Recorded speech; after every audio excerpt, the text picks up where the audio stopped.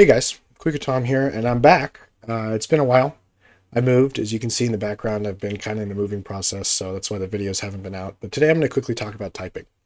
So typing is important when we have some kind of data, like this item here, and we'll say we have some sort of item, and let's say it has an ID of steak.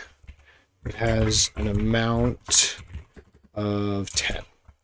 And typing is really good for when we have data and we use a more functional approach where we take the data in, perform operations on the data, and then spit the data out.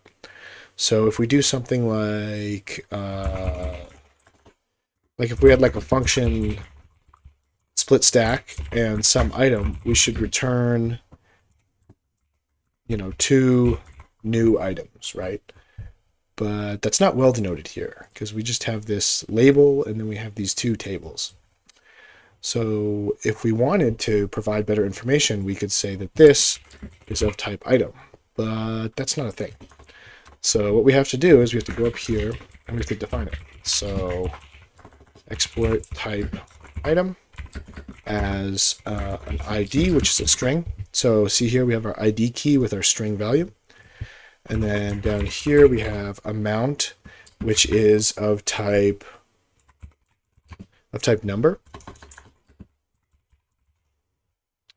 And so when we go down here to our split stack, when we say we have an argument item, we can now define it using the colon operator. And the colon is how we declare a variable as a type. So we can say that this is, it takes an item as this variable, but it's of type item. So then we could return two new items, and we'll say ID equals item.id, amount equals item.amount divided by 2, and we'll just copy paste it. There we go. So now we'll get two stacks back. But how do we define the output behavior? So with that, we'll use the colon operator again at the end of our function declaration, and we'll use these parentheses to denote all the arguments that would get spit out. So we would have two items that would get sent out. So if we take our item, we can print a split stack of our, and I'll call this steak up here. And then we want to use lowercase item. We'll split the steak stack, and we should get 2 out. So when we print it, we should get 2 5 stack steak items. Yep, there we go. And what this did was for anybody who, or you in the future, and let's say you're writing code all the way down here. You don't know where that function is, but you want to use it. So you say, oh, I have split stack. How do I use it? Oh, well, I see it takes in an item and it spits out 2 items, and it's called split stack. So my guess is it splits it in half, right? And so that's the most powerful thing about typing, is that in the editor you get these autocompletes, and that's the main reason why I use it. Okay, so let's say we make a function for making a new item, and so what we can do is we can say our steak is a new item, steak, the stack size of 18, split 1, split 2. We're going to split the steak stack, and we're going to print split 1 and split 2. Right? So we should output with 2 stacks of 9, right?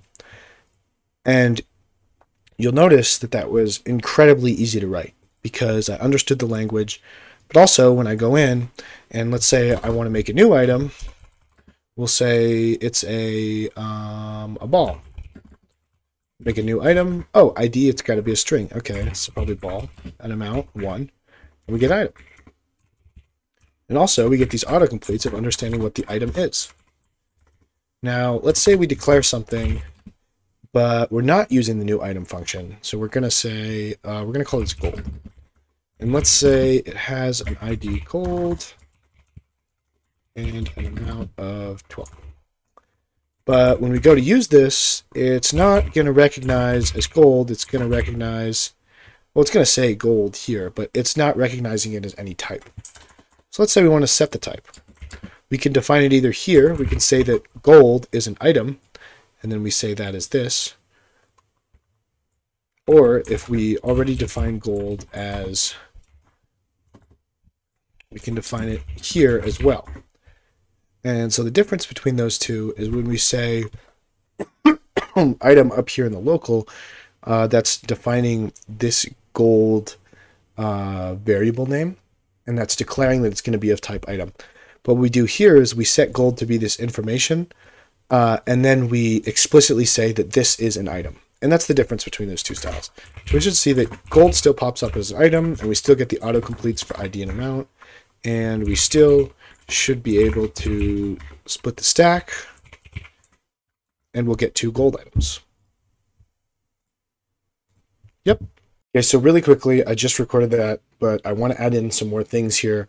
I want to talk about the question mark operator in typing, which basically means that there's a chance that this could be nil. So when we say here about this function some action input, and then it's type string, and then should return string is a Boolean, but it's got the question mark, so it might be nil. So what that means is that this is an optional operator in your function, and it's going to return maybe a string because you may or may not want the string back. So what we can see is that if we say some action and we say input, and then we don't want to return the string, if we print out, it's going to be, that's hopefully going to be nil. And then if we say input 2, and we say true,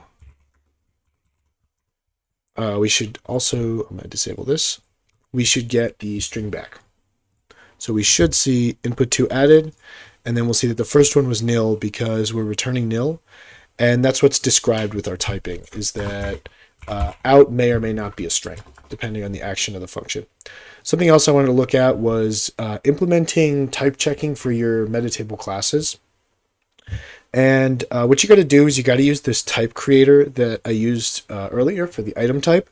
And we have to define the index of the metatable as this account implementation. And this is all on the type checking documentation. And I'll link that down in the description if you want to go review it for yourself.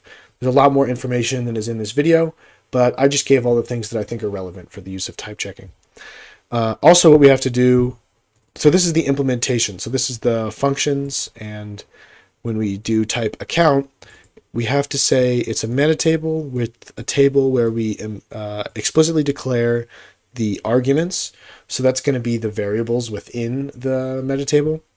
And then we define that the table that is being set is of type the implementation.